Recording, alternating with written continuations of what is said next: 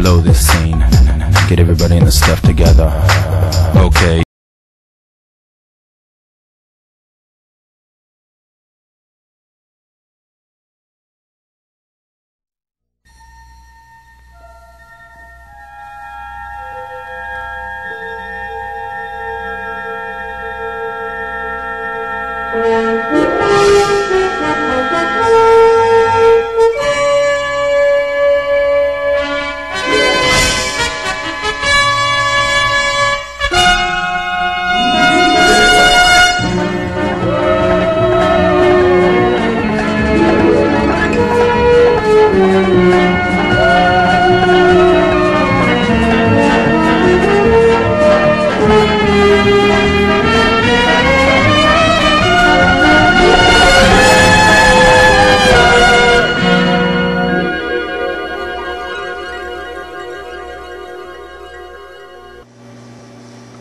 This is Dolly. She may look like your average everyday farm animal, but in the world of technological science, she's the very reason for the spark of a worldwide astonishment and curiosity over genetic engineering. On February 27th of 1997, the world discovered what exactly made Dolly so special.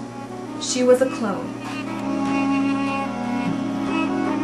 Ian Wilmot and his colleagues in the Roslin Institute in Scotland had succeeded in giving birth to a sheep, using the cell of an adult sheep 6 years older than Dolly.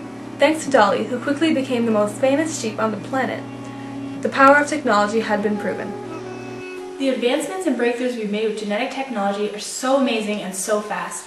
Dolly has opened so many doors for us. Along with several other scientists, Dr. Heckle Jai is very excited about this new and amazing discovery about animal cloning.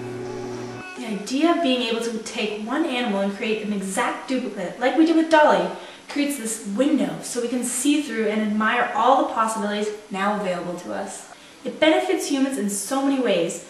Better quality livestock can be cloned for farmers so we can get higher quality meat, wool, and milk.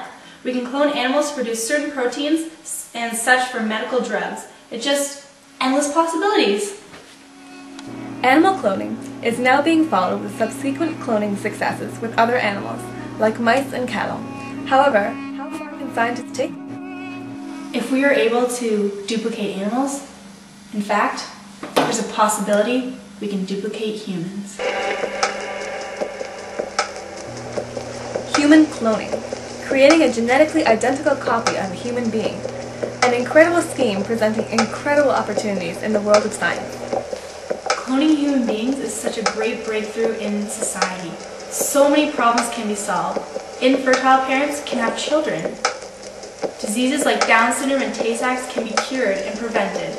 Parents who lost their children can somehow have them back. There's endless possibilities. What could be wrong? What could be wrong? What could possibly be wrong with the advancement of technological science that opens so many doors for the infertile and the ill? It's unethical. Plain and simple, you're creating an artificial human being. You're playing with nature. It's abusing God's gift of life. Reverend Jesse Sharpton has been an advocate of the Catholic Church's belief on genetic engineering. Human cloning is something that must be banned because what we're essentially doing is trying to create this perfect society. The cloned human being isn't a product of love, but of science. What can guarantee that the cloned human being will be treated as an equal? The only difference between a human born naturally and one born through the process of somatic cell nuclear transfer is just that. The way they were born. The clones still maintain human traits. They still have a brain, a spinal cord, 2 lungs, and a heart. Human. They may have a physical beating heart, but the Catholic Church wonders if they will have a soul to correspond with it. God created the man and a woman for the purpose of being the father and the mother joined in matrimony to a child. That's why God created Adam and Eve. Christ confirmed that their marriage was monogamous, because God planned for children to learn to love by seeing how their parents love each other. So who are the parents of the clone? They get deprived of this privilege. I've always wanted to have children, but I can never find the right man. So if I could skip that step, that'd just be great. Now with our advances in technology, we can use in vitro fertilization, where an egg and a sperm is mixed in a test tube, and bam, baby! No need for a man when there's male sperm donors.